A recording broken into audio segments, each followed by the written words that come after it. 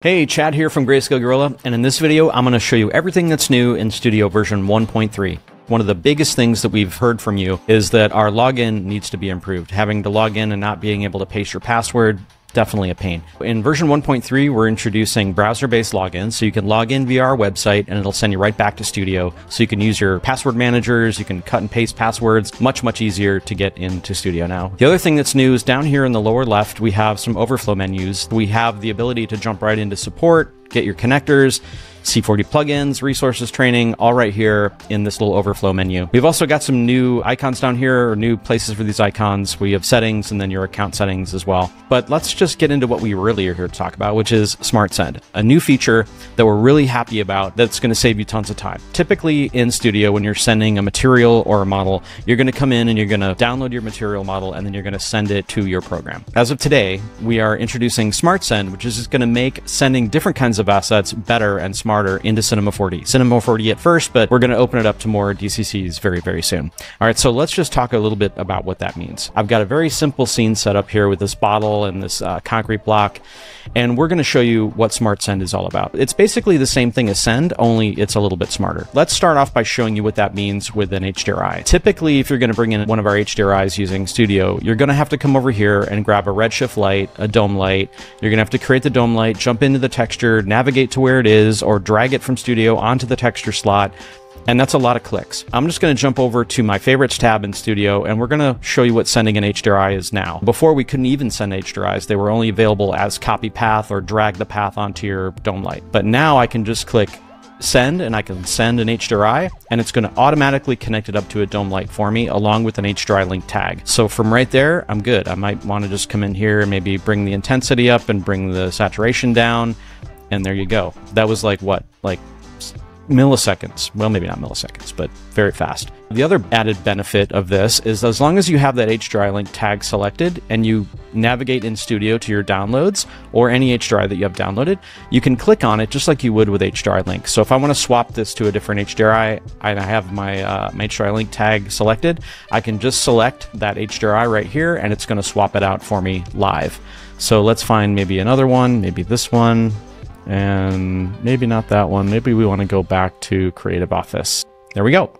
Super fast. Just keeping you in the flow. This whole Studio update is all about keeping you in the flow. If I don't want to swap, maybe I just want to have multiple HDRIs, you can do that as well too. So if I just send another HDRI, it's just going to make another HDRI here, and I can just turn off that first one, and I can kind of like audition ones that I might want to use and try different workflows that way. Because sometimes I like to have multiples and just like turn them on and off and see which one I like. HDRIs, much easier to send now. What's next? Let's jump back into our favorites. If you haven't used the favorites tab in Studio, it's great. You can favorite any asset. They show up right here. All right, so let's talk about area lights. For doing area light maps using softboxes and whatnot, the typical workflow would be redshift, you know, grab an area light and then jump down to texture, navigate to where your texture is, and then move that light wherever you need it. But I have a very specific way I like to use area lights. I have a very simple null rig that I use on every single project, and we've added that same null rig to Studio. So now if I send an area light map, a softbox, and I just hit send, it's going to create a nice little area light controller rig right here. If I zoom out into my little perspective view, you can see it. So from right here, I'm able to completely rotate this light around. And also, you know, maybe I want to tilt it this way, move it around that way, and maybe I want to move the light a little closer to my subject. And this is just a simple null rig, but it comes pre-built in, so you don't have to like go through all these clicks and try to set this up. Let's bring that intensity down a little bit, somewhere like right in there.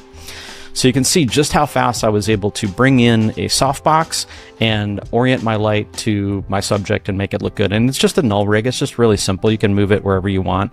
And it just makes it a lot easier to start lighting up your objects. And the same goes for this one. As long as you have that HDRI link tag selected, I can swap to maybe this, this umbrella instead and see what that looks like. Let's talk about Gobos. So Gobos are kind of a pain to set up because you have to come over to Redshift, grab a light, grab a spotlight, And these spotlights are always coming in like super bright and like literally like pointed directly in Z, which is kind of a pain. If you want to add the gobo, you have to come down here and add it to the texture, and it's again just a lot of clicks to get it set up. Well, if you send a gobo with Smart Send just by hitting the send button on a gobo that we have downloaded here, it's going to come pre-built into a spotlight for you, and it's also going to have a nice target tag. So now I have this nice little target that I can come in here and just orient the way I want. Again, we're just trying to save you clicks. The things that you're already going to do if you're setting up a gobo, we want to do that for you and get you moving faster. Same principles as the other lights. As long as that HDRI link tag is selected, I can swap out and try maybe this light coming through a window. Super, super useful stuff. All right, so lastly, we have the ability to do stuff with surface imperfections. So let's kill this light and let's bring back in the Creative Office light. And I'm just going to jump into a close-up camera on this, and we're going to really just isolate this highlight because we're going to bring in a surface imperfection to make this highlight a little bit smudgy. It's already kind of smudgy, it looks like. So let's get rid of the existing surface imperfection that we have in there, and let's add a new one. So with that material selected, I've got the bottle selected. That's very important. This will only work if you have your material selected. And let's find a surface imperfection that we like. I've got one set up right here. And if I send this, it's automatically going to send it and connect it up to a ramp for you so that you can control exactly how the surface imperfection is going to look for you.